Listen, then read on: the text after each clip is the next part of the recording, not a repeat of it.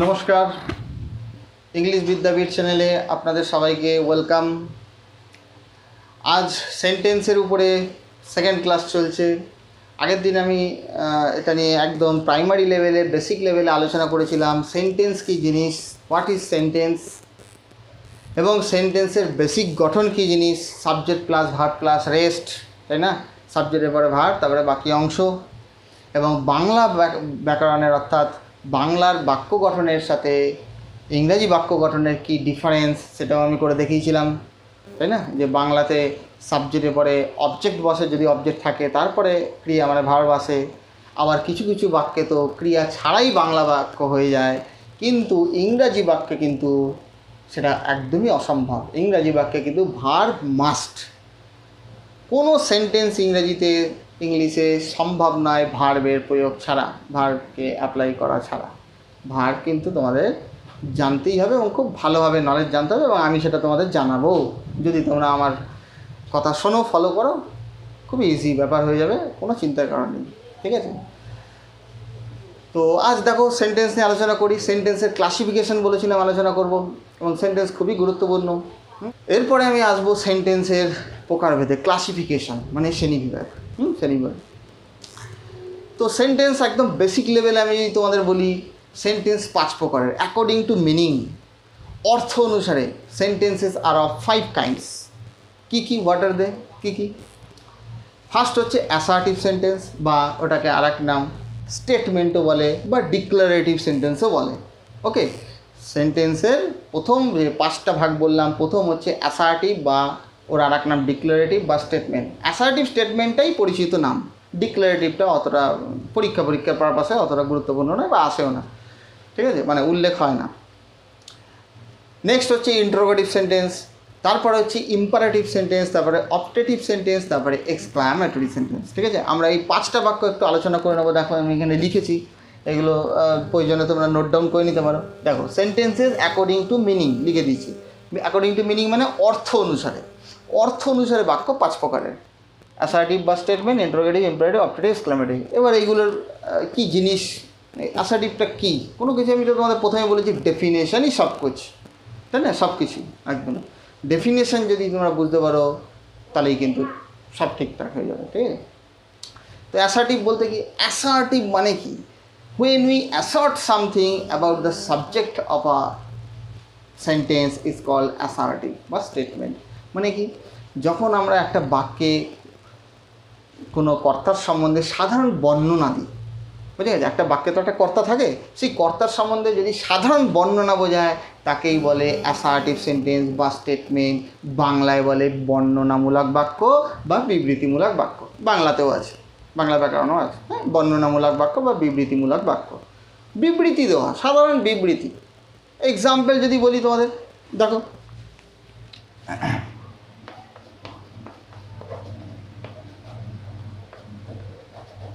দেখো আমি একদম সহজ উদাহরণ দিচ্ছি, হি প্লেস ওয়েল, সে খেলে ভালো।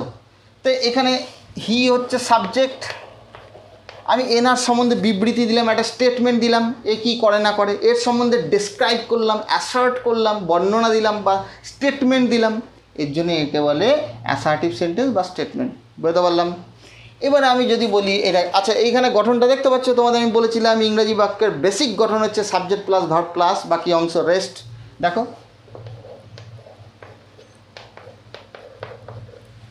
কি হচ্ছে, মিলছে? Subject plus verb plus rest. Almost বলতে পারো বেশিরভাগ ক্ষেত্রেই কিন্তু ইংরাজি বাক্যে কিন্তু এই ফর্মুলাই চলে, সাবজেক্টের পরে ভার্ব। এটা একদম পুরো ছবির মতো করে না, আমি তো বলেইছি সব কিছু তো কিছু, এই গ্রামার শুধুমাত্র নিয়ম, এত কিছু নিয়ম কারণ রুলস এরকমভাবে ভাবলে হবে না। সব কিছু কিন্তু দেখা চাই, ছবির মতো পরিষ্কার হয়ে যাবে, ভাবতে শিখতে হবে, তবেই ক্লিয়ার হয়ে যাবে, বুঝতে হবে। কোনো মুখস্থর ব্যাপার নেই কিছু, ফর্মুলা মানে মুখস্থ করতে হবে এরকম কোনো ব্যাপার নেই, আমি তোমাদের বলছি, নিশ্চিন্ত থাকবে। নেক্সট আসছে ইন্টারোগেটিভ। ইন্টারোগেটিভ কথাটার মাধ্যমেই বোঝা যাচ্ছে ইন্টারোগেশন। যখন আমরা ইন্টারোগেট করি মানে কর্তার সম্বন্ধে কিছু জিজ্ঞাসা করি, প্রশ্ন করি, সেটাকেই বলে interrogative sentence. Example,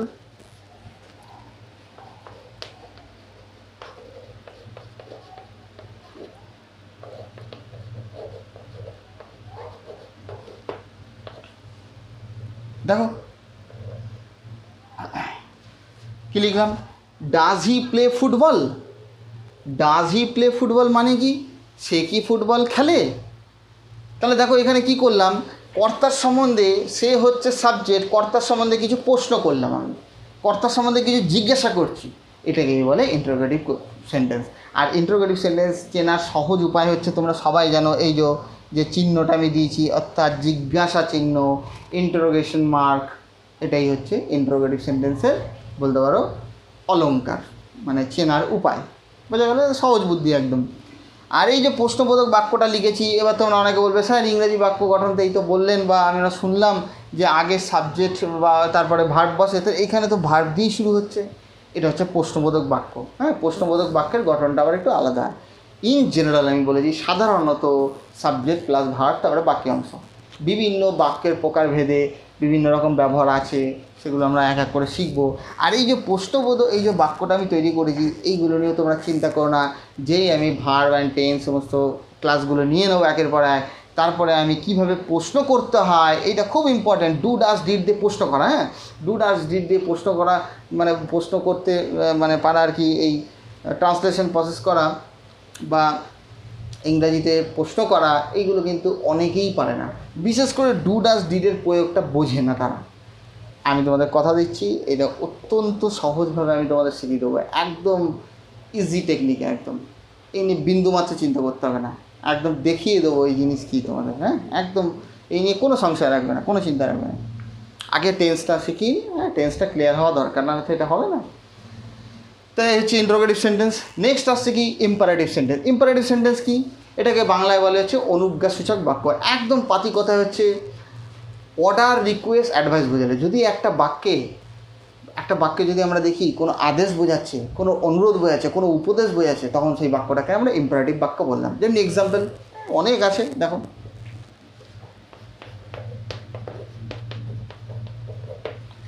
do it নাও।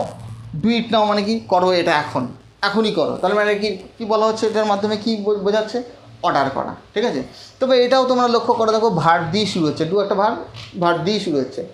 তো ইম্পারেটিভ বাক্যের তোমাদের আমি বৈশিষ্ট্য বলে দিই, অনুজ্ঞাসূচক বাক্যের এই বাক্যগুলোও কিন্তু সাধারণত ভার্ব দিয়েই শুরু হয়। তার মানে কি কর্তা এখানে নেই?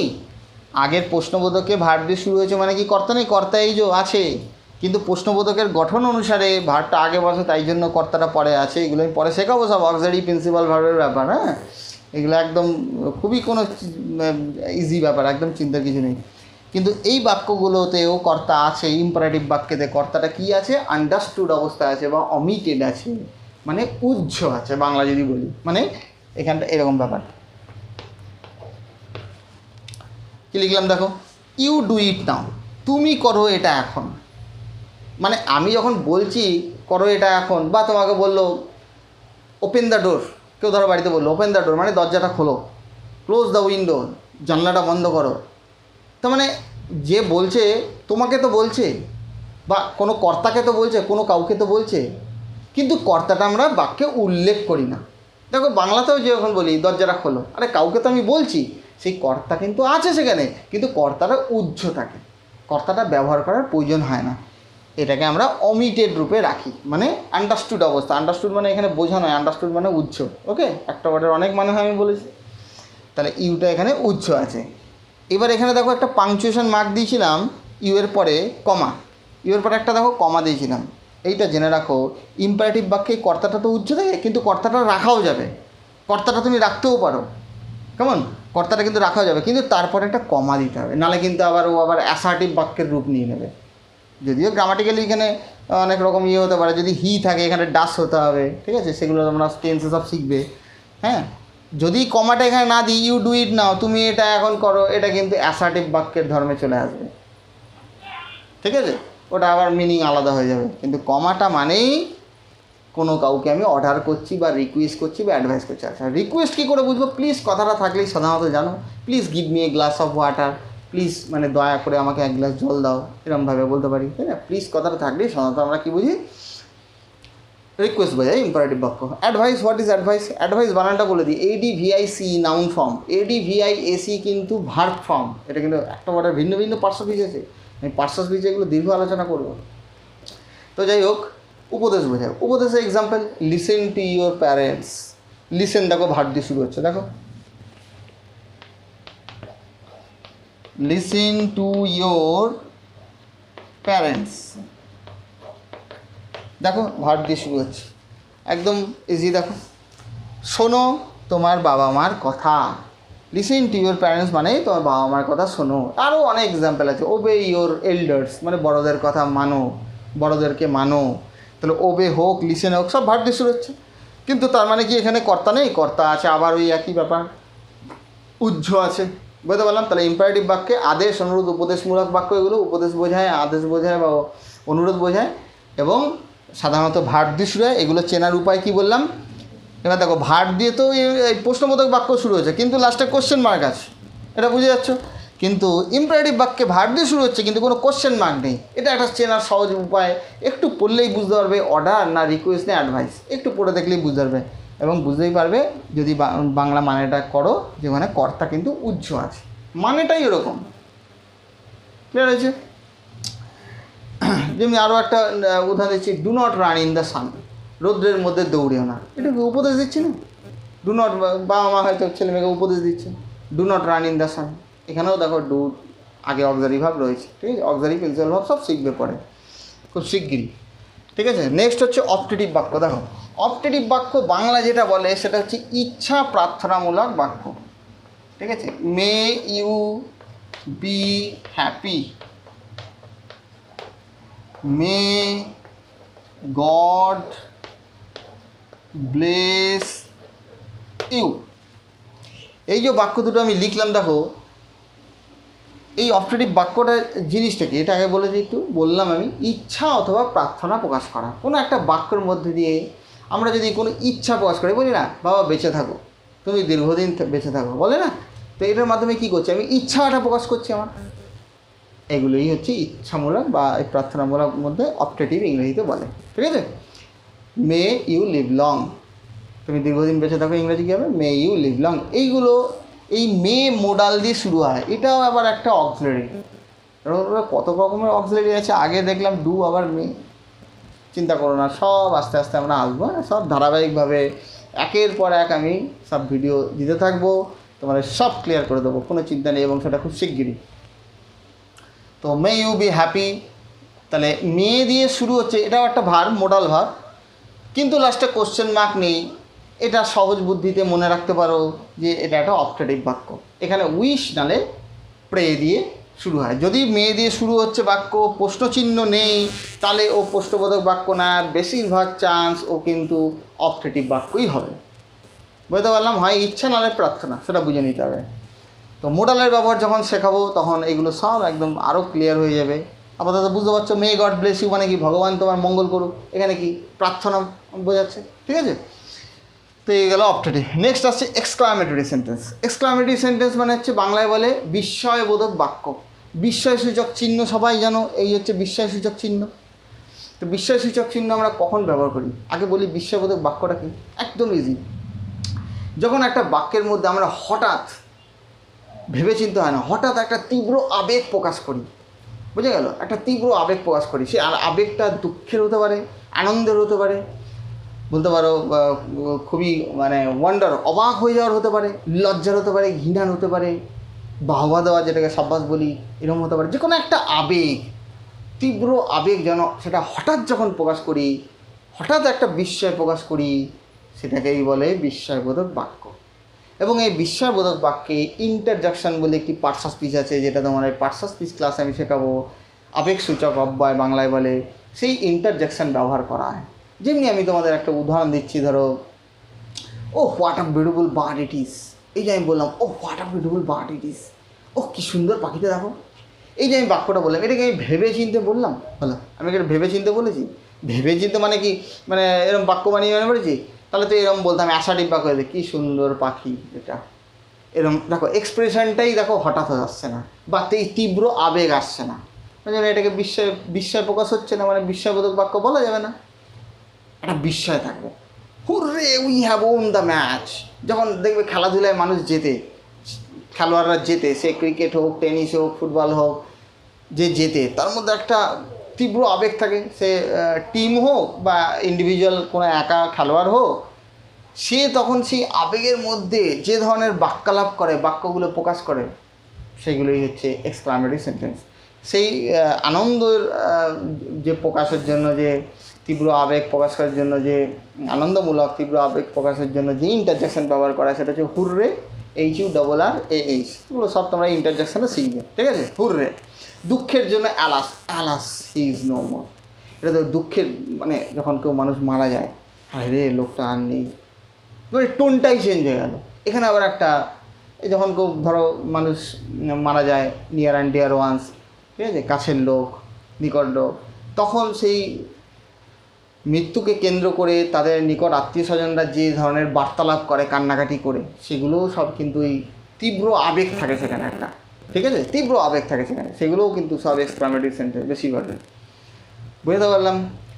Bravo, you have done well, মানে কি ব্রাভো মানে সাব্বাস, দারুণ খেলেছিস বা দারুণ করেছিস, তাই কি? এখানেও একটা তীব্র আবেগ প্রকাশ করছি। ইন্টারজেকশনের ব্যবহার যখন আমি বলবো, তখন এগুলো আরও তোমাদের সুন্দরভাবে বোঝাবো, ঠিক আছে? তাহলে এক্সক্লামেটরি সেন্টেন্স বোঝাতে পারলাম।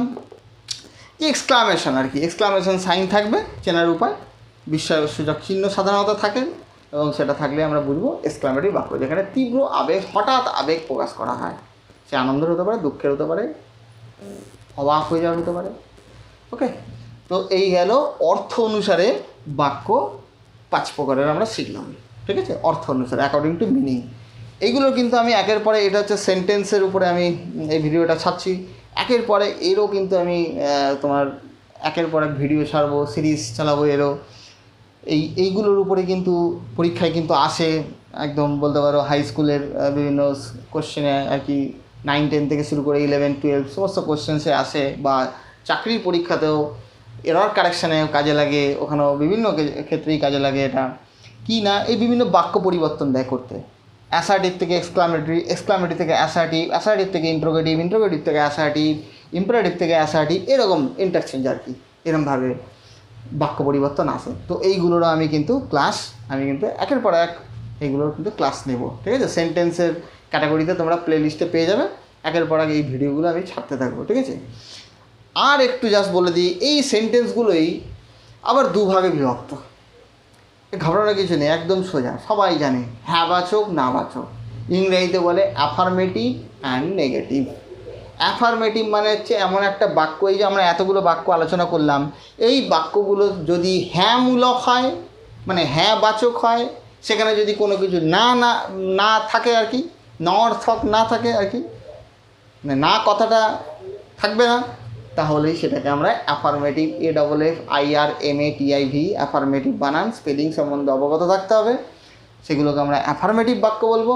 আর যদি বাক্যগুলোতে না থাকে, তাহলে অবশ্যই সেটাকে আমরা নেগেটিভ বাক্য। অর্থাৎ বাক্য আবার দুভাবে প্রকাশ করা যায়। যেমনি আমি এই যে বাক্যটা লিখেছিলাম এখানে, দেখো, এই যে ধরো, এই যে ডু ইট নাও, এই বাক্যটা, করো এটা এখন, এটা কোনো এখানে না নেই তো, সুতরাং এটা অ্যাফার্মেটিভ বাক্য। আবার যদি এটা বলি, এটা এখন করো না, ডু নট ডু ইট নাও হয়ে যাবে ইংরেজিটা। এই দুটো ডু কেন, এগুলো সব শেখাবো, চিন্তা করো না। যখন নেগেটিভ এবং ওই ইন্ট্রোগেটিভ টেন্স শেখানোর পরে ইন্ট্রোগেটিভ বাক্যর গঠন শেখাবো, তখন আমি নেগেটিভও ওর মধ্যে আমি শেখাবো, ঠিক আছে? একদম ইজি, একদম মানে সহজ বুদ্ধিতে আমি তোমাদের সেই জগৎ দেখাবো, চিন্তা নেই। তো ডু ইট নাও এবং ডু নট ডু ইট নাও, এই হ্যাঁবাচক নাবাচক, এর প্রত্যেকটা বাক্যই হ্যাঁভাবে প্রকাশ করলে হ্যাঁবাচক বাক্য বলে, মানে নঙর্থক থাকলে সেটাকে নাবাচক বাক্য বলে। ক্লিয়ার হয়েছে? নেক্সট যেটা আসছে, আমি জাস্ট এটা ছুঁয়ে আজকে শেষ করব, সেটা হচ্ছে, দেখো এখানে লিখেছি according to structure. According to structure বাক্য 3 প্রকারের। স্ট্রাকচার মানে হচ্ছে গঠন অনুসারে। এতক্ষণ আমরা দেখলাম অর্থ অনুসারে বাক্য 5 প্রকারের, এবারে দেখছি গঠন অনুসারে বাক্য ক প্রকারের? 3 প্রকারের। কি কি? Simple, complex, compound. সরল, জটিল, যৌগিক, ঠিক আছে? দেখে নিচ্ছ, simple, complex, compound.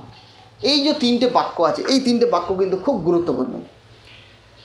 Transformation of sentence, অনেক স্টুডেন্টসরাই এই জায়গাটায় কাঁচা বলতে পারো, একটু খুবই উইক আর কি, এবং স্ট্রাগল করে রীতিমতো এই ফিল্ডে। চিন্তা নেই, আমি খুব শিগগিরই তোমাদের ট্রান্সফরমেশন অফ সেন্টেন্সের উপরেও ভিডিও আনবো, প্র্যাকটিস করাবো প্রত্যেকটা ট্রান্সফরমেশন অফ সেন্টেন্স, সিম্পল থেকে কমপ্লেক্স, কমপ্লেক্স থেকে কম্পাউন্ড, কিন্তু তার আগে আমাকে তো শেখাতে হবে তোমাকে, তাই না, তোমাদেরকে। তাই জন্য আমি আমি আপাতত আজকে তোমাদের সেন্টেন্সের যেহেতু একদম প্রাইমারি ক্লাস নিচ্ছি, সেহেতু আমি তোমাদের অবগত করে রাখলাম, বলে রাখলাম যে গঠন অনুসারে 3 প্রকারের বাক্য আপাতত এইটুকু যে রাখো: সরল, জটিল, যৌগিক। হ্যাঁ, তো এইগুলো আমি ডিটেলসে শেখাবো। কমপ্লেক্স সেন্টেন্স শেখাতে গেলে ক্লজ শেখাতে হবে, ক্লজ শিখতে হবে তোমাদের, সেগুলো সব আমি শেখাবো। Principal clause, subordinate clause, coordinate clause, compound sentence, সেখানেও কোঅর্ডিনেট ক্লজ শিখতে হবে। কম্পাউন্ড সেন্টেন্স মানে সিম্পল সেন্টেন্স, শুনতে তো সরল কিন্তু সব থেকে জটিল, ভয় দেখাচ্ছি না, কিন্তু বাস্তবটা বলছি। সিম্পল সেন্টেন্স শেখার জন্য তোমাদের একটি এরিয়া জানতে হবে, সেটার নাম হচ্ছে নন ফাইনাইট ভার্বস। ওকে, তো ভার্বের যখন আমি ক্লাস নেব তখন আমি এই নন ফাইনাইট ভার্বের সাথে তোমাদের পরিচিতি ঘটাবো। কি নন ফাইনাইট ভার্ব, একদম বেসিক লেভেলে একটু উদাহরণ দিয়ে বোঝাবো। তারপরে তো আস্তে আস্তে আমি যখন সিরিজ একের পর এক ভার্বের প্লেলিস্টে দেখবে তোমরা, ভার্বের যে গ্রুপ করে আমি প্লেলিস্ট তৈরি করবো, সেখানে আসবে, সেখানে একের পর এক আমি নন ফাইনাইট ভার্ব নিয়েও বিস্তৃত আলোচনা করব। তোমাদের আমি একদম নিশ্চিত করে বলতে পারি নন ফাইনাইট ভার্ব নিয়ে নন ফাইনাইট ভার্ব কী কী একটুখানি জাস্ট বলে দিই। জিরান্ট, পার্টিসিপেল, ভার্বাল নাউন, এই সমস্তগুলো, যেগুলো কিন্তু স্টুডেন্টসদের তো দূরে কথা, স্টুডেন্টসদের মধ্যে তো একটা ভীতি কাজ করেই, বা অনেকের মধ্যেই অস্পষ্ট জ্ঞান রয়েছে, অস্পষ্ট নলেজ রয়েছে, ঠিকমতো পারে না, তারা প্রচুর গণ্ডগোল করে। এমনকি বাস্তবটা তোমাদের বলছি, আমি দীর্ঘদিন নিজের পড়ানোর অভিজ্ঞতাটাও দেখেছি, স্টুডেন্টসদের মুখে শুনে বা স্টুডেন্টসদের খাতা দেখে চেক করে, অনেক টিচারও কিন্তু এই সিম্পল সেন্টেন্সে যথেষ্ট বলতে পারো একদম তাদের গণ্ডগোল আছে, তাদের ক্লিয়ার নয়। জেরান্ট পার্টিসিপেলের মধ্যে তারা গুলিয়ে ফেলে, ঠিক আছে। কিন্তু আমি তোমাদের একদম 100% নিশ্চয়তা দিতে পারি, নিশ্চিন্তে থাকো, একদম পরিষ্কার কথা বলছি, গুলে খাইয়ে দেবো সিম্পল সেন্টেন্স। কিন্তু একটু টাইম দিতে হবে, তার আগে অনেক কিছু শেখানোর আছে। Parts of speech, tense, voice, narration, clause, আস্তে আস্তে আসবো। হ্যাঁ, কারণ ওই যে এরিয়াটাই হচ্ছে ইংরাজি গ্রামারের একটা বিশাল বড় একটা স্ট্যান্ডার্ড দাঁড়িয়ে রয়েছে ইংরাজি গ্রামারের, এই নন ফাইনাইট ভার্বস এরিয়ার উপরে। পুরো নন ফাইনাইট ভার্বস আমি একদম সব কিছু করাবো, কোনো চিন্তা নেই। তাহলে আজকে এই পর্যন্তই রইলো।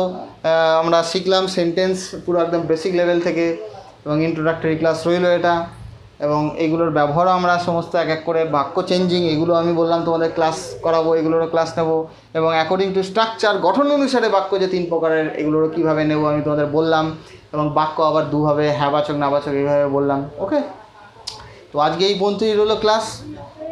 তোমরা অবশ্যই এই চ্যানেলটাকে সাবস্ক্রাইব করে রেখো, যদি তোমাদের মনে হয় হ্যাঁ আমাদের কাজে লাগছে এবং ভালো লাগছে, এবং তোমাদের বন্ধুবান্ধবদের মধ্যে চ্যানেলটা শেয়ার করো, আমার এই চ্যানেলের লিঙ্ক, ওকে, যাতে তারাও উপকৃত হতে পারে, ওকে, সবাই যাতে জানতে পারে, এবং আমি নিজেকে কৃতার্থ মনে করব যদি কারোর হেল্প একটু করতে পারি আমার নলেজ শেয়ার করে, ওকে।